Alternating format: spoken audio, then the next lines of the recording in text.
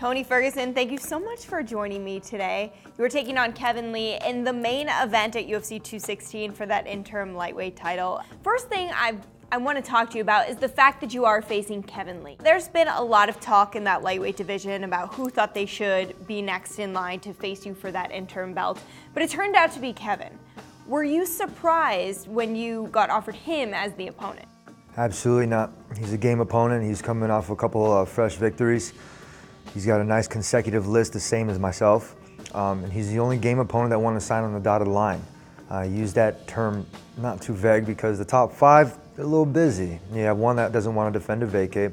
You have one that just likes to go Tiramisu Tuesdays too often. The other guys are filming.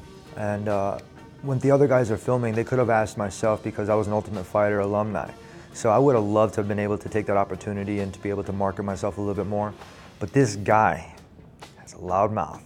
Can we put a real journalist on? Buddy, you better get it didn't in line even make too, sense. man. So I mean, Hey. let's throw on another a real journalist. And from Fox Sports interview to all the way to this, I told him, I was like, you need to put in more time. You need to market yourself. And he did. He marketed himself into a whole lightweight interim title against myself. So what really are your expectations then for this fight between you two? Obviously the lead up has been really fun, but in terms of the actual fight itself? As far as the terms in the actual fight itself, I expect his conditioning to be top-notch. We come from the same university, but he never went as far as I did.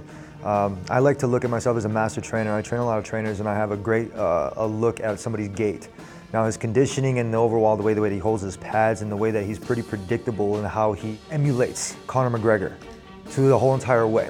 Now, with that being said, I guarantee you he spent his whole entire camp boxing. Now, when you're boxing like that, you're going to forget that you have feet, and you forget that you have takedowns and submissions.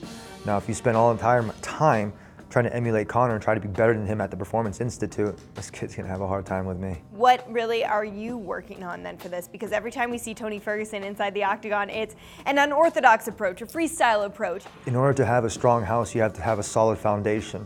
And my foundation is in concrete. It's all my basics I've mastered. I have a double doctorate in athletics. So when I use that, I use all of the drills and all the techniques that I have accumulated over the past years. My toolbox, my arsenal is much more than this kid's. You know, when I spoke to him, he said he thought this might go the full 25 minutes. Is that your expectation as well? Depends on how bad he pisses me off. For me, in this one, I listened to my wife.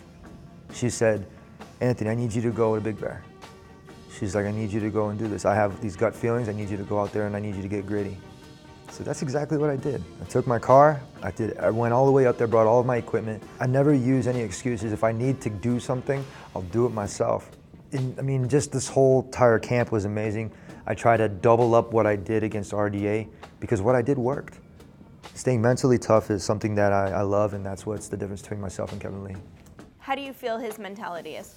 His mental game is very tough. It's very tough. But he looks past his opponents, and that's the one thing that I've seen and I have done before in my past. So I know how to deal with guys like this. I know how to push them or how to break them, mentally and physically. And this guy, I've already got his number. He's already looking past me. For this, you don't go to the wrestling bracket and look at who you're going to be able to beat all the way to the front. No, you have to face your opponent, the one that's next in line. Daniel Cormier said that too, but all great wrestlers say that. You don't look past your opponent, you look through them. What about the animosity between you two? I mean, we saw it, we watched it unfold on television, we saw the beginnings of it, but then, you know, throughout the summer, there's been, you know, some incidents where you guys have run into each other or had some sparring on Twitter. But now, is the point for all of that done? Is the Face-Off Friday going to be very calm? Like, what are you thinking during fight week with this animosity between you two? I'm not thinking any of it. There's so much other things in this world to worry about. I mean, we're here in Las Vegas, and this past week, it was kind of an unfortunate event. It's hard to stay focused with that kind of a mentality. It really is. I mean, he's a native here too, so I guarantee you it's going through his mind too. But the part is we're here for a reason. We're here to fight. I'm not looking at him as a fighter. I'm looking at him as an athlete. And that's how I'm taking this whole entire thing. You know, there's so much other things like earthquakes, shootings, there's world terror. I mean, there's so much different things that are out there that could just completely just happen at any time. So for me, sometimes it's hard for me to not get emotional during a fight, but I learned to channel that chaos and turn that into something different, something beautiful, like an artist. I'm a Renaissance man inside that octagon. And with Kevin Lee, he's a one-dimensional fighter, He has a big mouth, which I think gets in the way of his talent. Now, he has great technique, and hopefully he doesn't let that get in the way. Because if he tries to go out there and emulate something that you're not, that's fake. Don't be fake, be real. You mentioned that we're in Las Vegas and things are a little difficult. You're a dad, you are so involved in your son's life, you're a husband, and you're a really cerebral guy. You have a real grip on your feelings and the things that go on around you. Do you feel like you have the opportunity this week to kind of take the attention off the bad things and be that great distraction for people, especially in this city right now? Absolutely. Not only myself, win or lose, I can walk away from this table a champion. But this is beautiful. This is why we do this.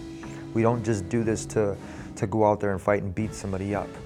We aim to inspire. We aim to go out there and try to motivate, to get people that they see the hard work, the grit, and the determination. Regardless of myself, Kevin Lee, you have Demetrius Johnson trying to break records. You know, you got against Ray Borg. There's so many different things that are going on, and hopefully this might be a distraction for some people. Yeah, beautifully said. You know, if you walk away with your hand raised on Saturday night and that interim belt around your waist, are you expecting to unify this belt with Conor McGregor? In due time, if it does. I'm not really worried about it. There's so many other, like I said, there's so many other things in this world that you got to worry about. The one thing I'm going to do right after the fight is go and give my wife and my son a hug and a kiss, because this has been a very long camp. I've been training for 10 months straight.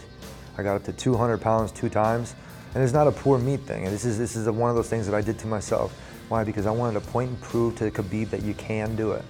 So for me, it was about just keeping that grittiness and about translating it. And any person that's ever helped me get to this spot, that either it was a handshake or a smile or a pat on the back or a good job, or even if it was bad, it's like one of those things where it's like anytime you've ever had a point in a position to have a relationship or to have a talk and pay that forward, that smile, this is what it's about. So I'm trying not to bring any animosity into this fight. I won't bring any animosity to this fight because it's going to take me out of my game. How do you get it done on Saturday night? I get this done in fashion. I get it done by not getting hit, not using my face as a hand mitt, and raising my hand in victory against Kevin Lee. Tony, thank you so much for your time. Best of luck to you in the main event of UFC 216 against Kevin Lee on Saturday night. Thank you.